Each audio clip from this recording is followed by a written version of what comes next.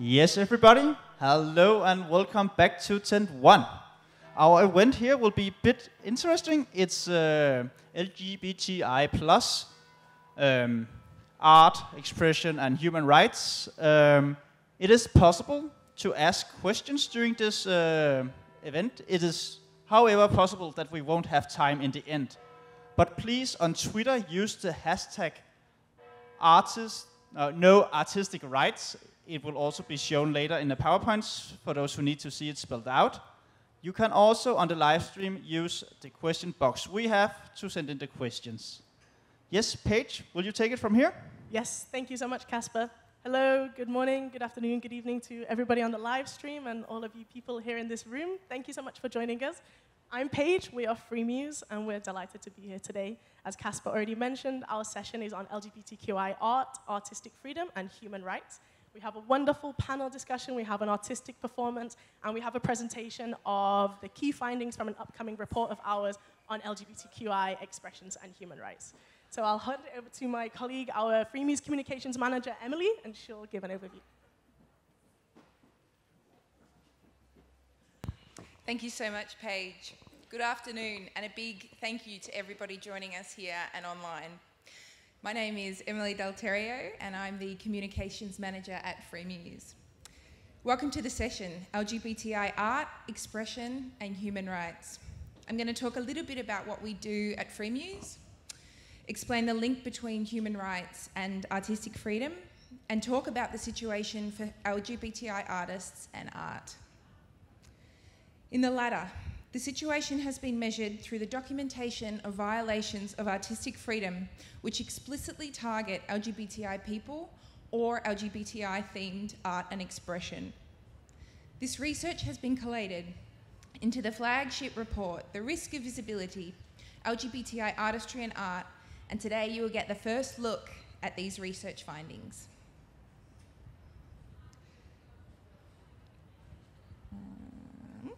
Sorry.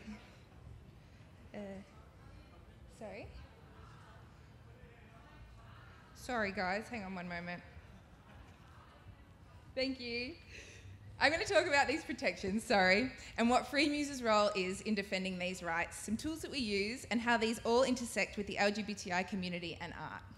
So, for some context, in 2019, Freemuse recorded 711 violations or breaches to the right of freedom of artistic expression. So, what is freedom of artistic expression and what constitutes a breach of this right?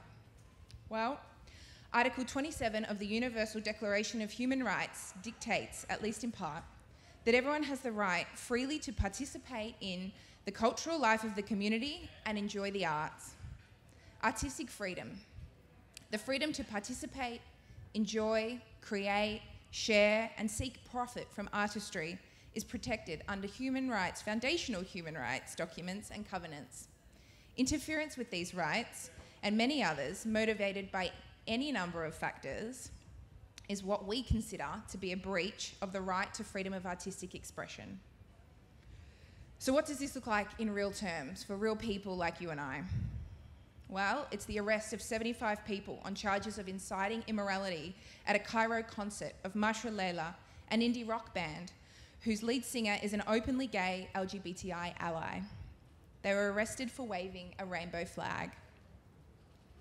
People are also protected under Article 19 of the International Covenant of Civil and Political Rights, whereby each person is entitled to exercise their right to freedom of expression, association and assembly.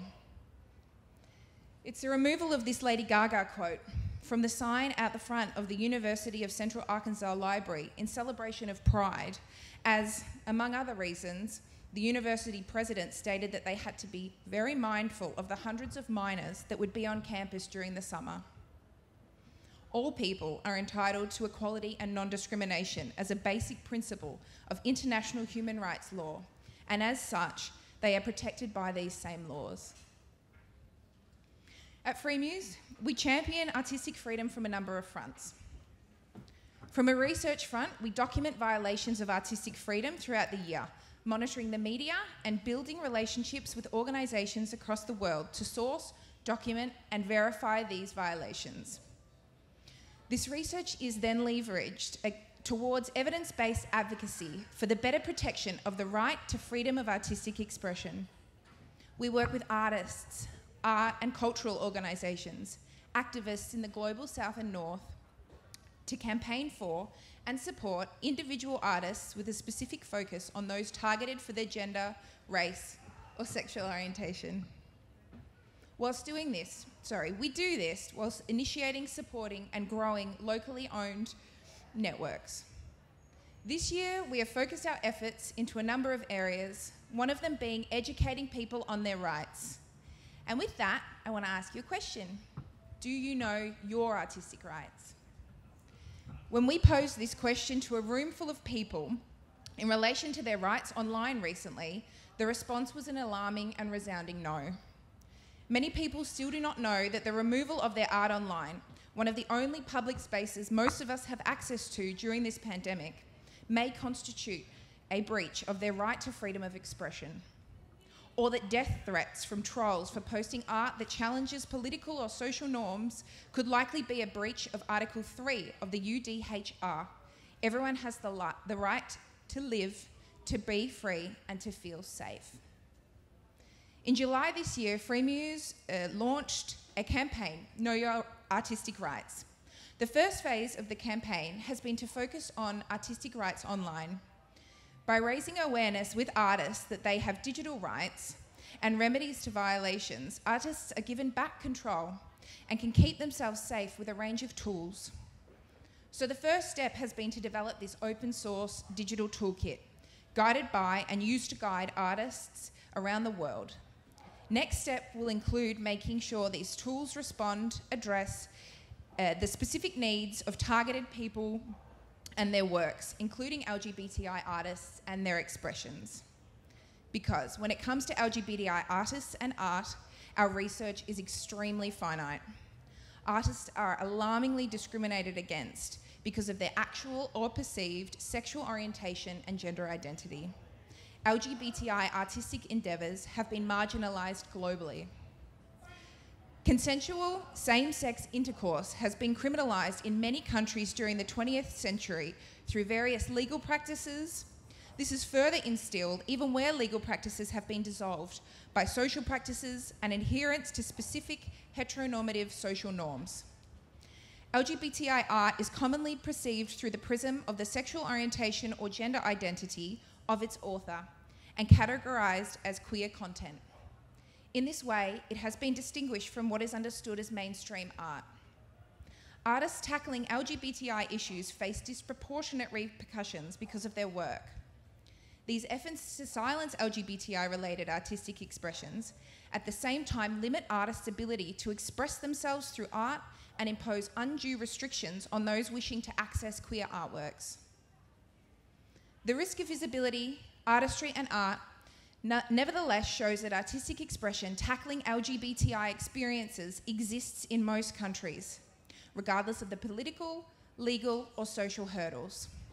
Despite efforts to the contrary, it clearly demonstrates that no laws, traditions or religions can entirely eradicate artistic expression on these issues.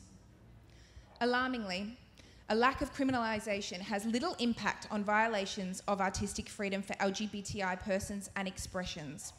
Of the 149 cases Freemuse documented for the report, 45% of the violations occurred in 19 countries and online where there is no law criminalising homosexuality or its promotion.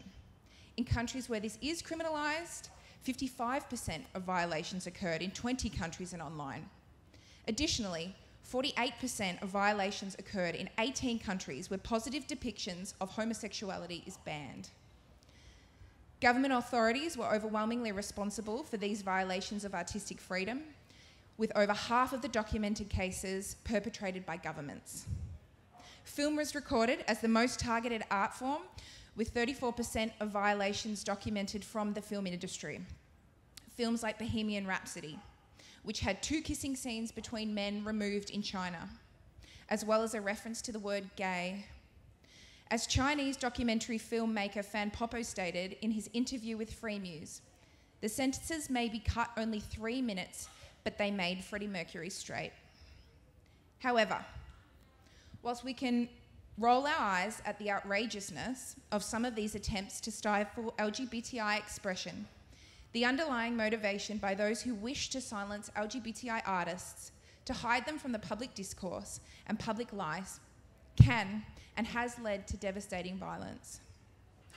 For the report, Freemuse documented 1 killing of an artist, 3 people who were imprisoned, 20 artists who experienced detention, the terrifying process of being held by authorities pre-trial. 1 artist was prosecuted, 5 artists were persecuted, 9 artists were threatened or harassed, 1 artist was attacked, and LGBTI artists experienced 96 counts of censorship. These acts equate to a damning state of artistic freedom for people associated with LGBTI artistic expression. This is what drives us at Freemuse and the many people here today, activists, ally, artists, who stand for LGBTI people, who stand for queer art, and all those who wish to express themselves and their identity freely through art. Since the challenges imposed on LGBTI artists and queer art are multifaceted, they require joint efforts by international, regional, and national stakeholders to overcome them, to create a space for LGBTI artists to openly exercise artistic freedoms and for audience to have unhindered access to queer art promoted in public spaces. And we do have an ask. Together with the community, with a network of LGBTI organisations, allies, and artists, we urge governments to repeal criminalised homosexuality and laws banning positive depictions of this, refrain from censoring LGBTI artistic expression in public space, protect audiences attending LGBTI cultural activities, make state-funded cultural institutions safe places for LGBTI artists, and to invest in cultural projects tackling these issues. If you want to become a part of the community, join us at freemuse.org/join-us.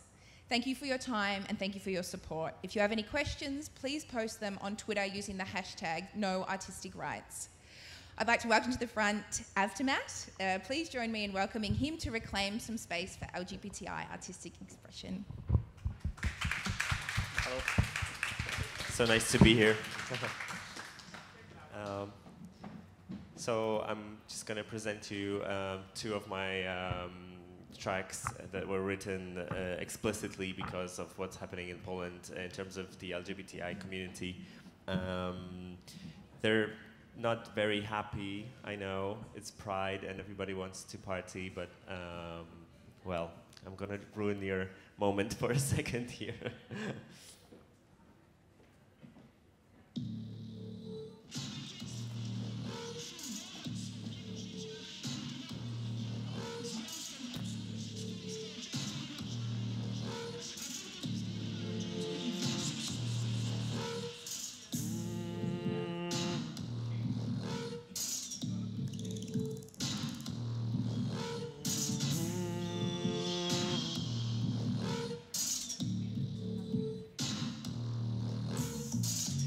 I can feel it in my bones, but I just can't stop the feeling. Take me far away from you, 'cause I'm not safe when defeated. The TV's on, but the kids still cry. You wanna be clean, but you still get high.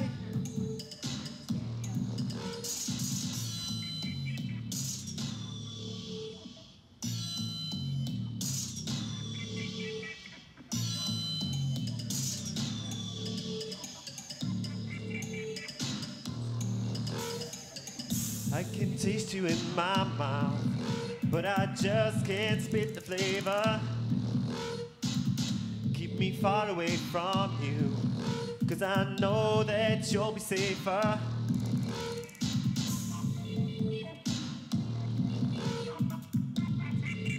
'Cause I know that you'll be safer. 'Cause I know that you'll be safer.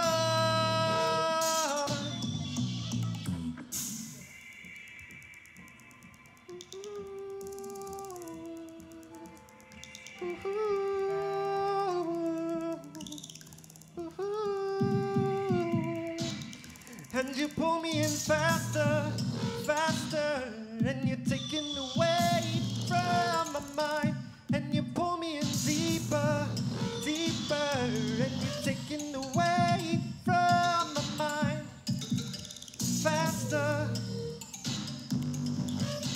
deeper, deeper, faster, deeper, deeper.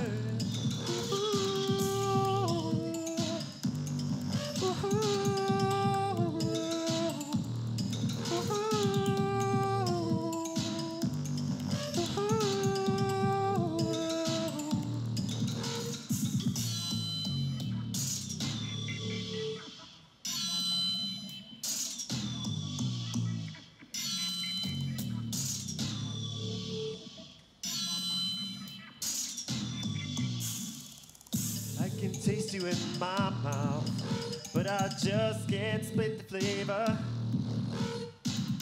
Keep me far away from you, 'cause I know that you'll be safer.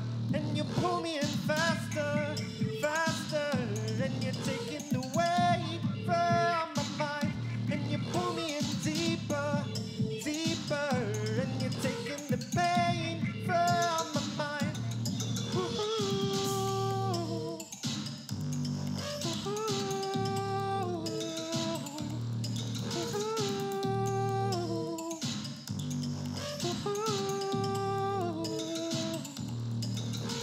Faster, deeper, to black holes, black holes.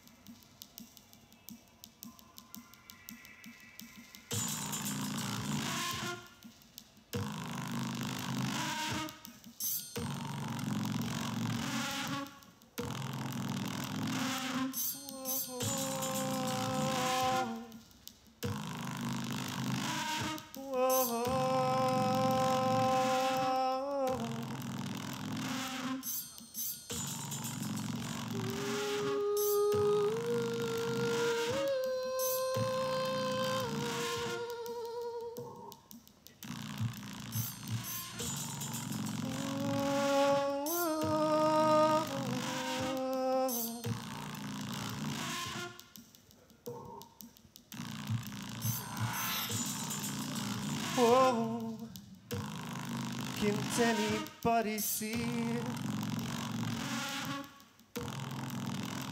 We've got a war to fight, never found a way, regardless of what they say. How can it feel this strong? This moment, how can it feel this strong?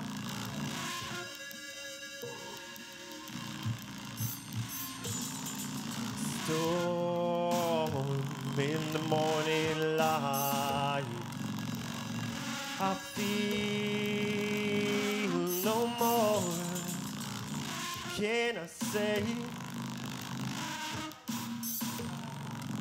Frozen to myself, I've got nobody on my side to show me it's not right. I've got nobody on my side to show me it's not right.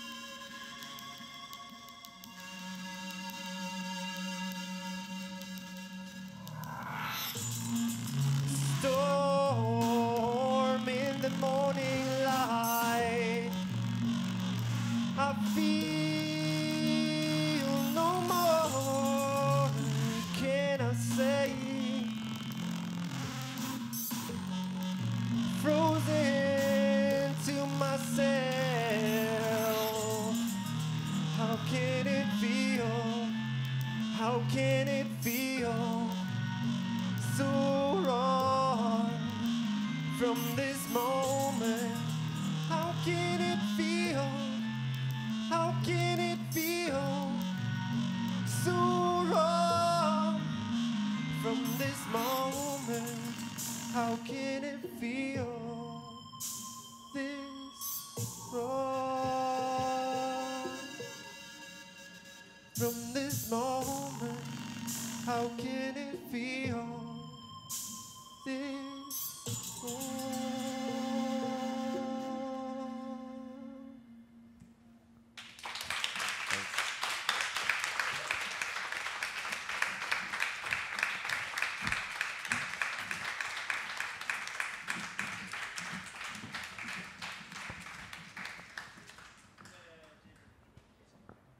Thank you so much for that wonderful performance.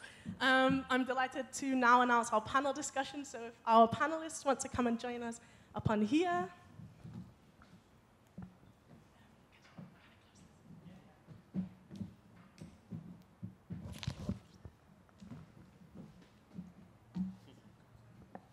Okay, do we all have microphones and comfortable seats? We're a little high with the tables here, so we have some seats in the background for us. Okay, so I'll delightfully introduce all of our panelists. Firstly, I'll go with our head on the screen. Is Sophia? Can you hear us, Sophia?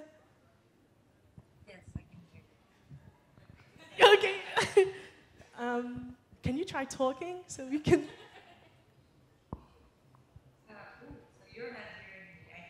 Good, we can hear you perfectly. Thank you so much. So Sophia, she's based in the US right now.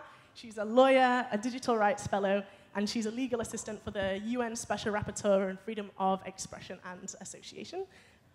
Here we have, I'll just go down the panel one by one.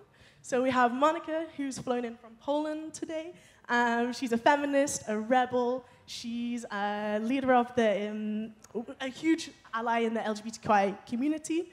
Maybe you want to just say a few words for yourself, or? About myself? Yeah, you can just give one word on... I didn't expect such question. You can just give, like, you don't have to, if you don't want to. So I'm a motorcyclist. That's enough. That's and a human being, and a loving person. And that's all. Perfect. Thank you so much. Next is Kachan, who we just had a wonderful DJ set from. He's a musician, a curator, a producer. He works with a number of different associations and collectives also in Poland. Maybe so nice to be here. Yeah, I'm all the things that you've said, and I try to create safer spaces for queer communities in Poland. Perfect. Thank you so much. And on the end, we have an MEP. We have Karen Melia. She's based in Denmark and works in the European Parliament. And thank you very much for having me here, and thank you for having this debate. I am in the European Parliament now. I used to be a Danish diplomat, and I had the pleasure of spending 3 months in Warsaw 5 years ago, so the previous election. And one of the things that I'm looking forward to seeing back in Warsaw is reinstatement of fundamental rights, and also there's a beautiful rainbow that used to be on a square in Warsaw that has been taken away for so-called security reasons. I'm looking forward to seeing that back on the streets and coming to Warsaw Pride. Wonderful. Thank you so much, Karen. So in this panel discussion, we'll be asking each of the panelists a question, kind of tailoring to their expertise, and then hopefully if we have some time at the end, we'll be able to have more of a dynamic interaction between them. This is a safe space, so if anybody feels uncomfortable at any point, please let a member of our team know, the Copenhagen Pride team or somebody from Freemuse, and we'll try our best to navigate that situation. We are a little tight on time, as all panel discussions ever are, so we'll try and be succinct and clear, but if there's any issues or questions that you have, please send them to No Artistic Rights on Twitter, and if we don't have time to engage in them, we'll engage with you in a follow-up capacity. So the first question I would like to ask is Sophia on Zoom. Can we get her back up? Perfect. Thank you so much. So Sophia, you work, as I mentioned, with the United Nations Special Rapporteur on Freedom of Expression, and has recently released a report on artistic freedom. So this looks at artistic freedom and the state of the situation around the globe. In some sections, you've mentioned the state for LGBTQI artists and how religion and insulting religious feelings and hurting religious sentiments is often used as a guise that states silence and censor artists. Why do you think this is? How have you seen this proliferation? And what kind of tools and skills do we need to kind of combat this in the future? Hi, everyone. First, thank you, Paige and Freemuse, for inviting me to this panel. I hope you can hear me right. Perfectly clear. So yes, perfect.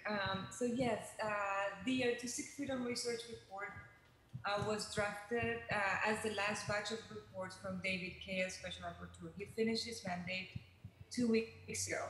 Now I continue to work with him at the University of California in Irvine, and there's a new rapporteur, she's Irene Kent, she's fantastic.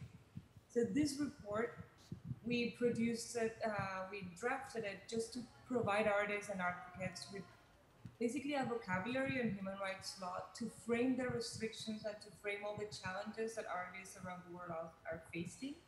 And we hope they can use some of this language, well, just to challenge those restrictions. It's also kind of it's a reminder to governments and to private actors, because we saw a lot of the restrictions come also from private companies, just about their contours of their obligations and responsibility of the law. What we explored the relationship between artistic expression and freedom of expression. Sophia, can I interrupt you for 2 seconds? Can you speak closer to the microphone so we can hear you a little clearer, please? Maybe if I hold it like this, is it better? Yeah, I think so, thank you. Okay, yeah, I'm from Colombia and Latina, I move a lot, so sorry about that. So yeah, we try to explore the relation of artistic expression with freedom of expression, all its scope, all its restrictions.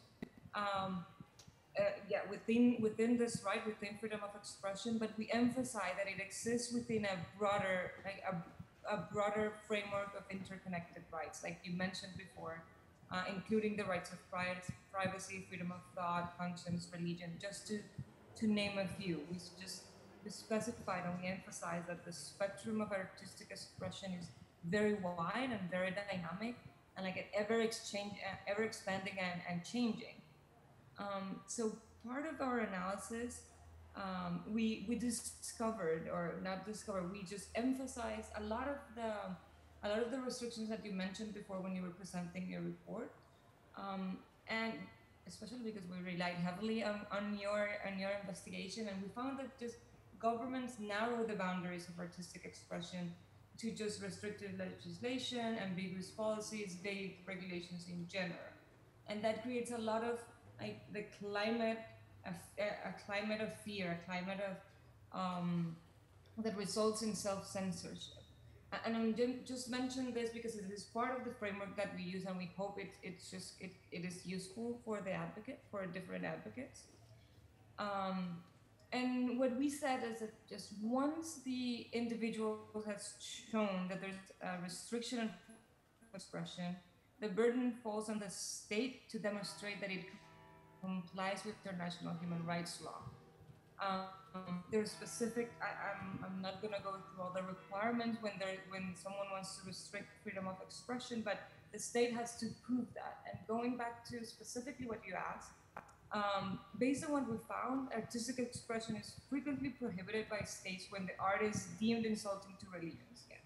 But also the Special Rapporteur on freedom of expression and the one on freedom of religions have emphasized that this right, the right to freedom of religion or belief, sometimes has been very misinterpreted, misperceived as protecting religion itself or a specific system of beliefs, when in fact it protects individuals holding or expressing those beliefs. That's very different, because some governments use some so-called blasphemy laws just to protect the system of beliefs. There's another article besides the article that you mentioned before, the Article 19 of the ICCPR. There's another Article 20 that provides for restrictions with respect to hateful advocacy that amounts to incitement and hostility. And that article has also been a little bit misused.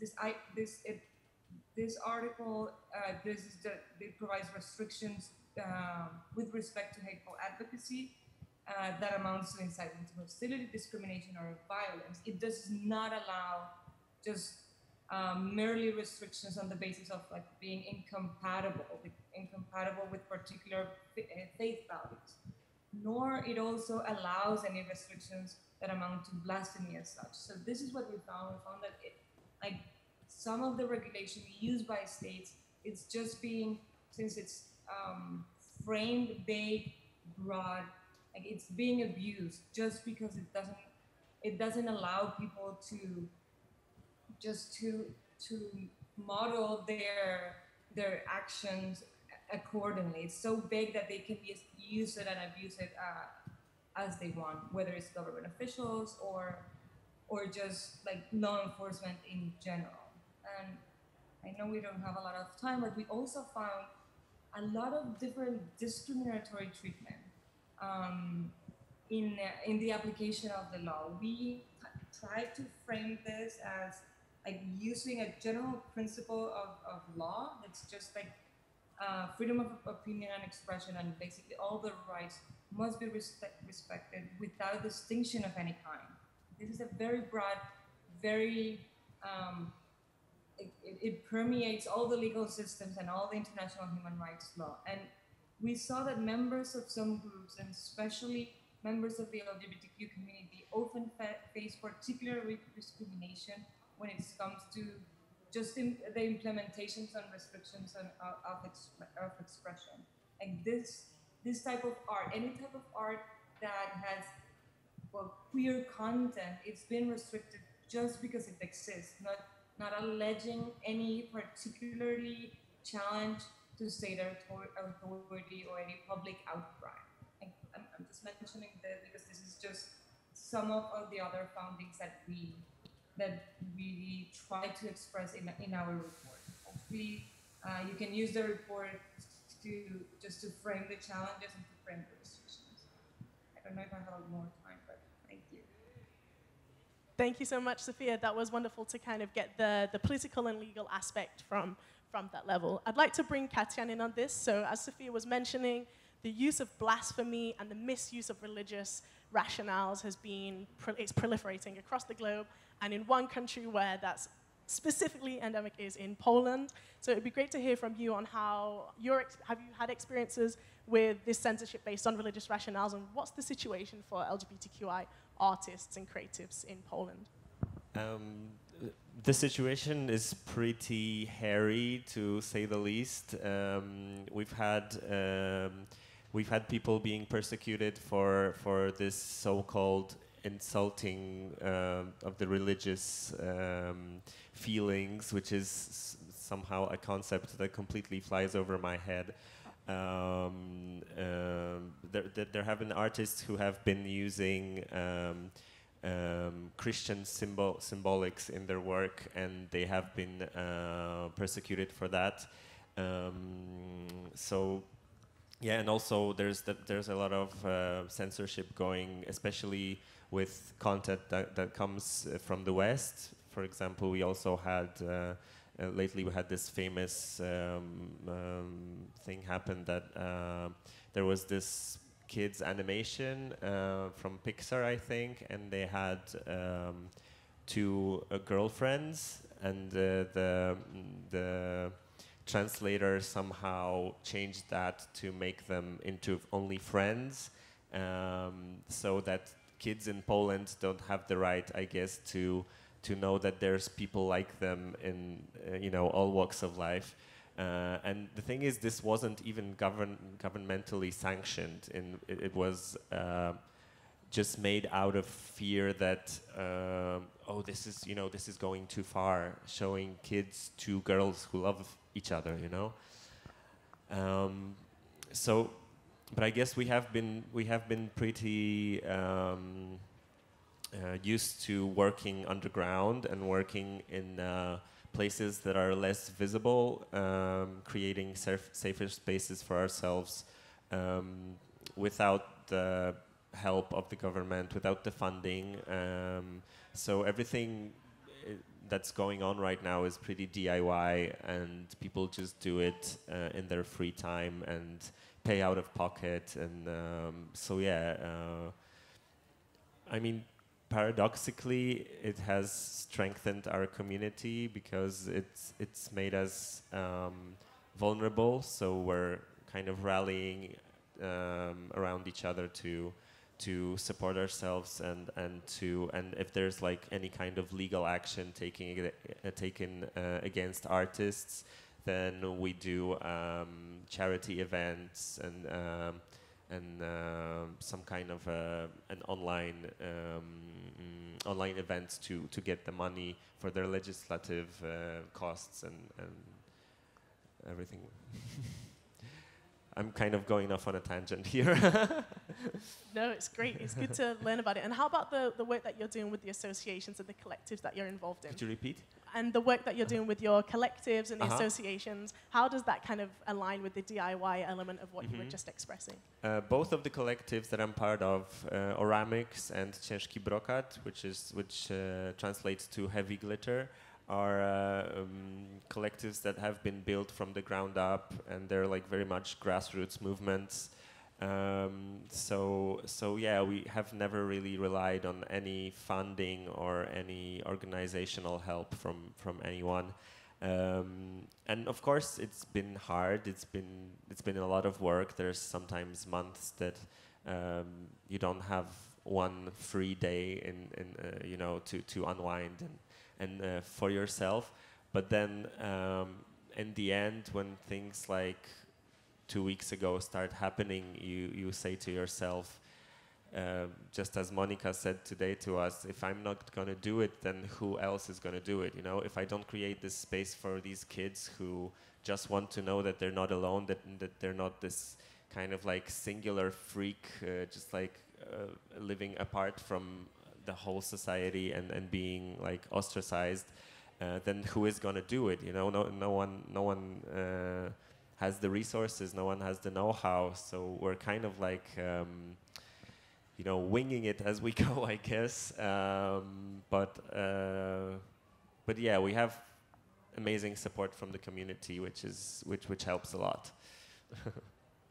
Wonderful. Thank you so much for sharing that. So to take it from, you mentioned resources and the grassroots level, so to take that to the European Parliament, which has significantly more resources, you could say, than the DIY collectives in Polish cities.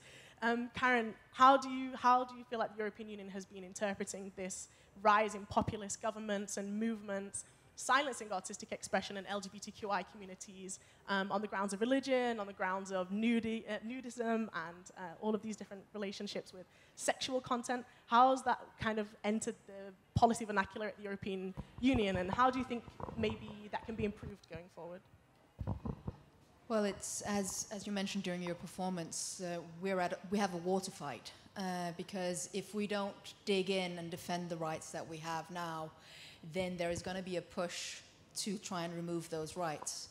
And I think one of the really important things that we can do from the European community and from the European Parliament is to let people know in places like Poland, activists and artists, that you do have somebody by your side, and that we are fighting this fight together with you, and you're not alone, even though you have a government that is trying to push back and push you underground.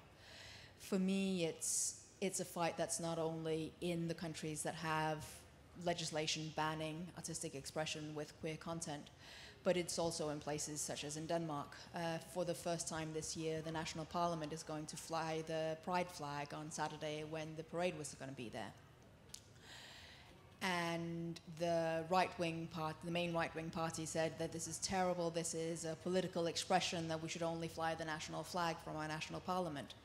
And it's sort of like there is a scale of things where you first say, well, you can't be you with your identity and your sexuality. And then you say, well, you can be you, but you shouldn't flaunt it. You shouldn't show it. You shouldn't brag about it, because your identity is dangerous, either for the public or for children. But if you can't be visible, if you can't show the full you, is that actually... you want me to close the laptop? Yes. If you can't be visible, if you can't be you as you are, then do you actually have the right to be you? And I don't think you do, because we need to be able to go to work, we need to be able to show our art, no matter if there is LGBTI content in it or if the artist is an LGBTI person. And I think this is sort of the front line of the war that we're at the moment. And I think it's important that we at the European Parliament keep a focus on this and that we raise it in dialogue with countries around the world, as well as countries within the European Union. There was a case of 6 cities in Poland that had applied to be twinned with other European cities that were told by the European Commission that you can't get EU funding if you don't respect fundamental rights in your city. These cities had made this hateful initiative of having so-called LGBTI-free zones, which basically tells people that you're not welcome in this city because of who you are, and that this is, of course, a breach of fundamental rights, and it has to have consequences. So we need to say, well, we will not be supporting cities, regions, countries that don't respect fundamental rights. And when we're looking at the European budget, we need to say, okay, we have these principles and we need to let the money follow the principles on this. But it's not just a political legislative fight, it's also a fight of values. And for me, it's really important that we maintain that the European Union is not just a community of a market, but it's also a community of values, and respecting each individual and their rights is fundamental to these values. Wonderful, thank you so much for that. Just to bring you in, Monica, on this fight for values and a kind of incorporation of queer content, which Karen, Kaitan, and Sophia have all mentioned. Do you think, so what we've been able to identify over the last few years is this significant distinguishing between mainstream content and queer content. And in some capacities, this is helpful. It can provide additional funding. It can provide visibility and respect.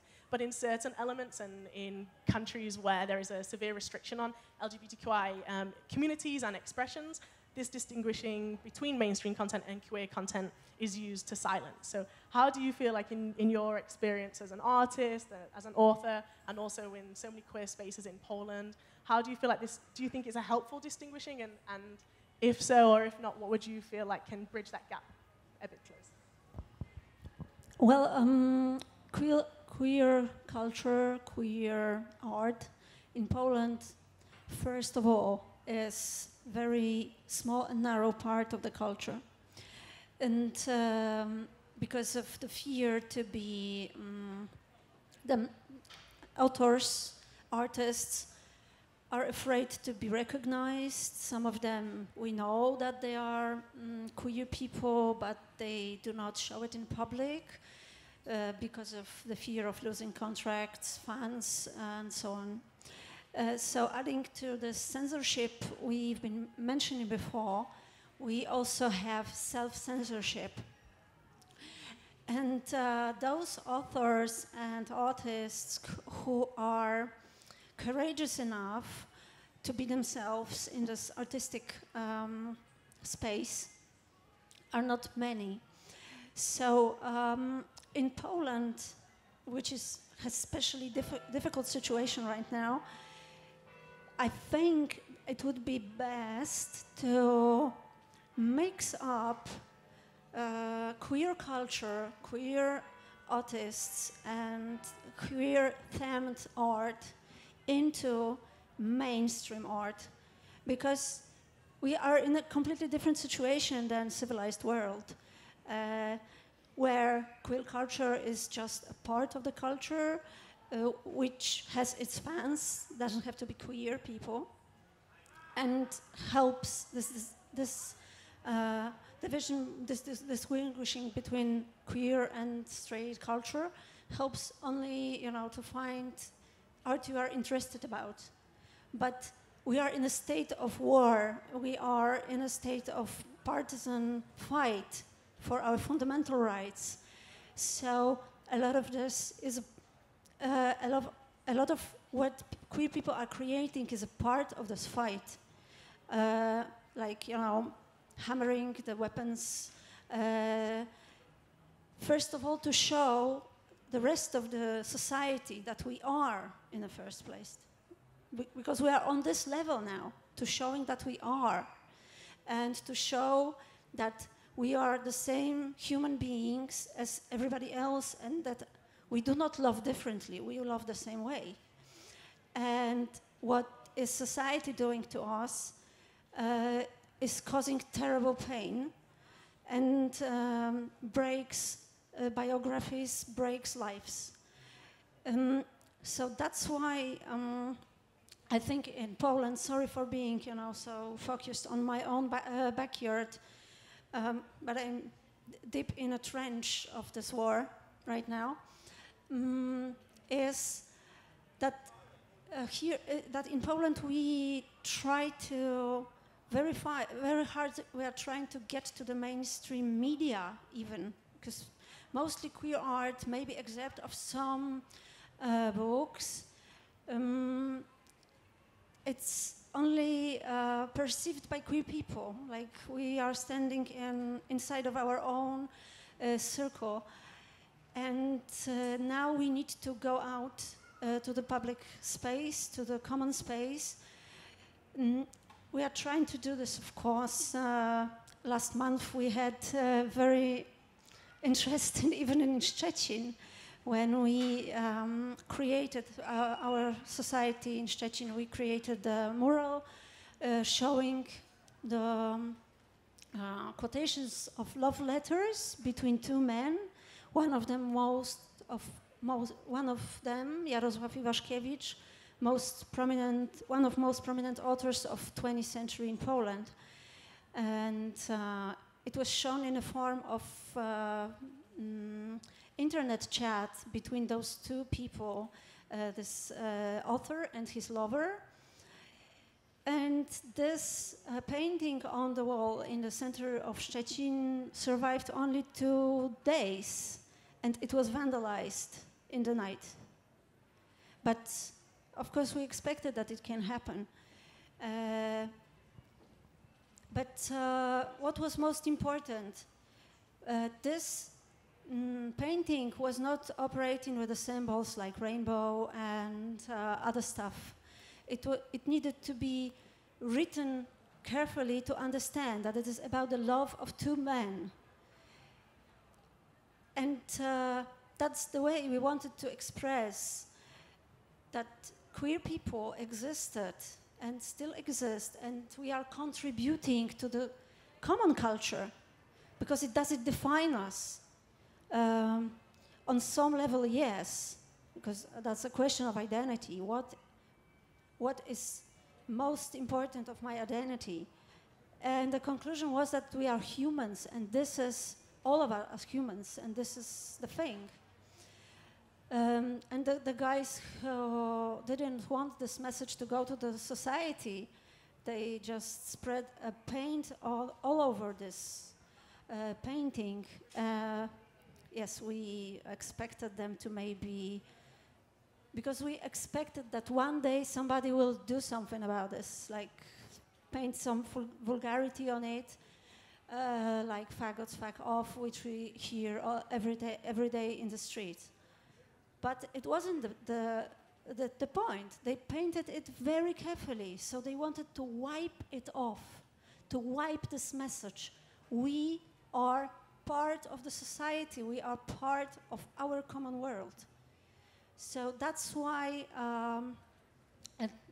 I think this is the way to fill this gap, because we need to get to society first, that to show us as a human beings in a normal environment. And maybe that's the way, maybe that will help. Thank you so much, Monica. We have 10 minutes left of this session, so I'm eager to open the floor for questions. We have a number of questions that have come through on our Twitter, but I think we can also open for questions on the floor. If anybody has a question, you can just raise your hand and we can bring you a microphone.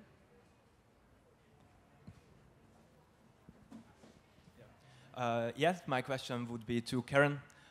What do you think, what instrument has the LGBTI intergroup in order to tackle the problems, for example, in Poland, and human rights violations?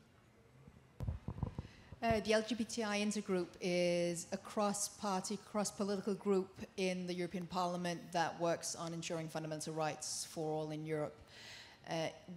What it serves as for me is a way of connecting with other parliamentarians that are fighting the same fight and that are allies.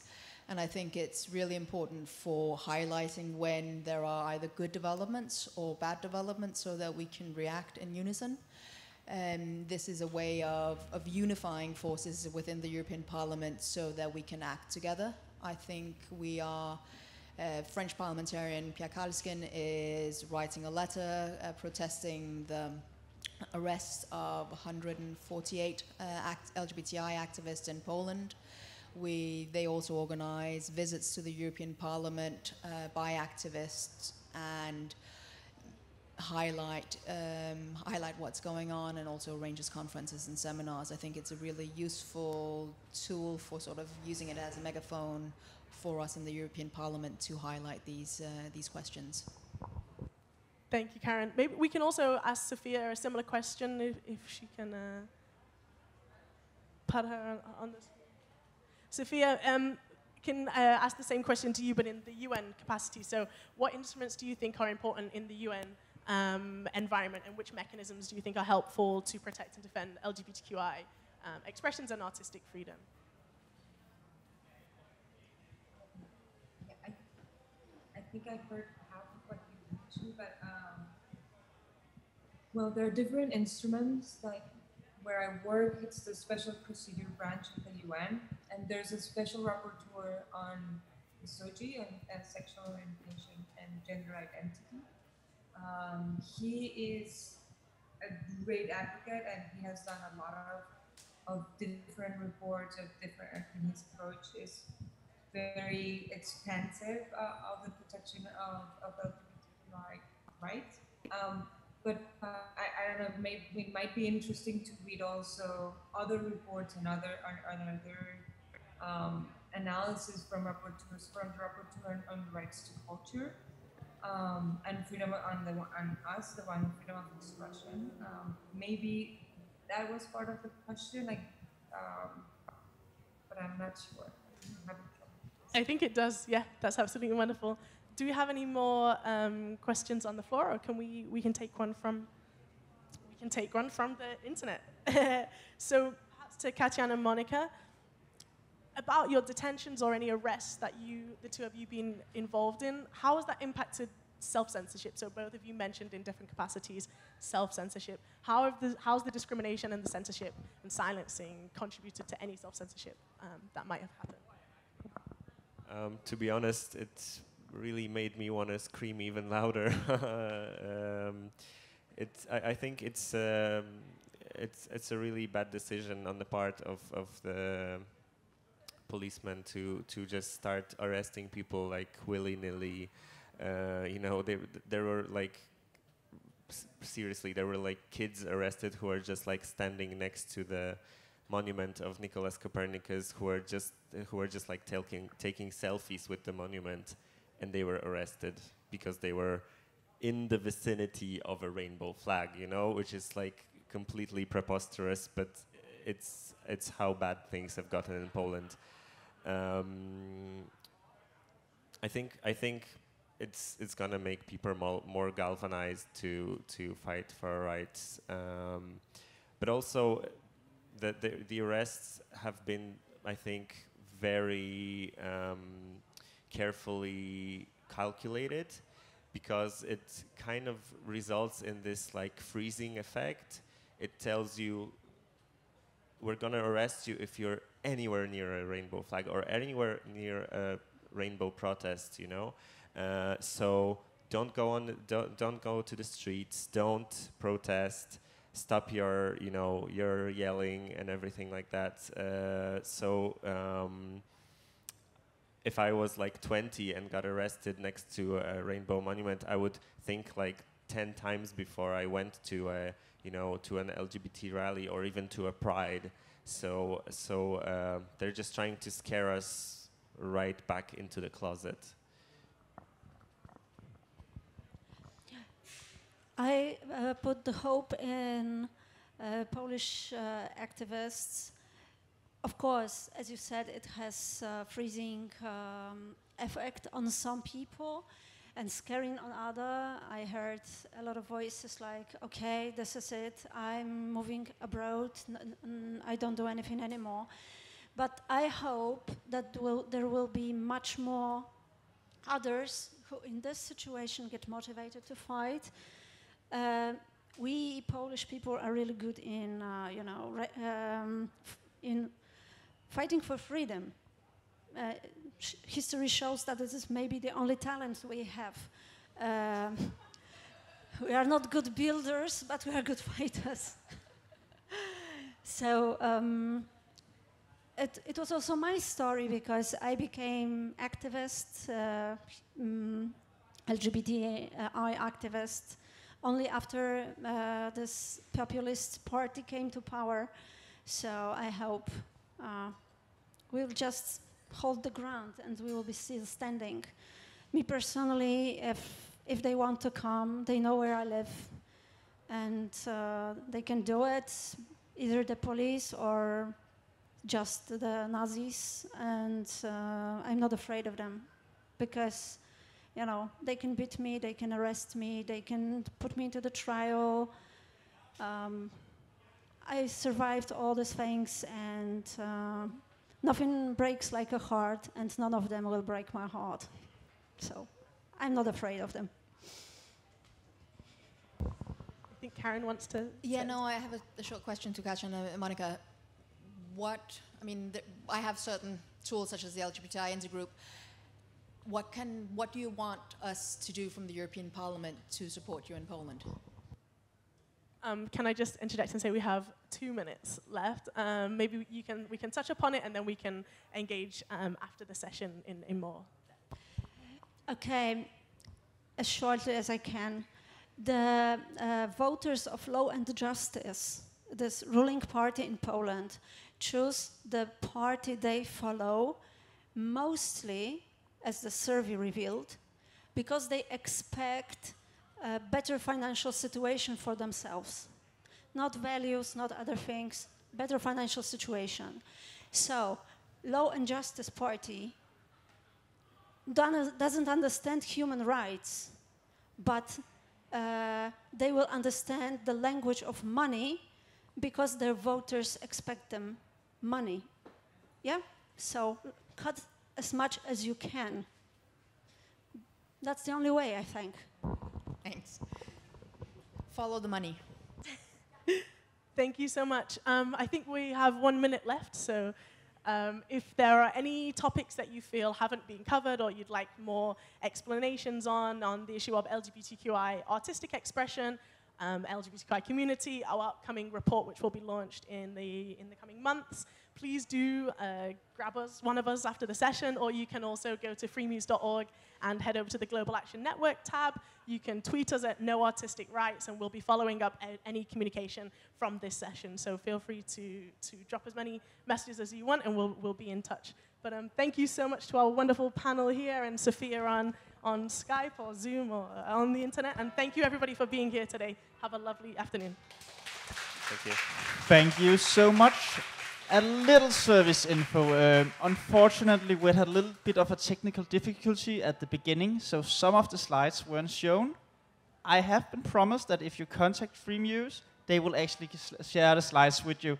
So should you be interested in some of the data or just seeing some of the slides to the presentation, you can get them there. Thank you.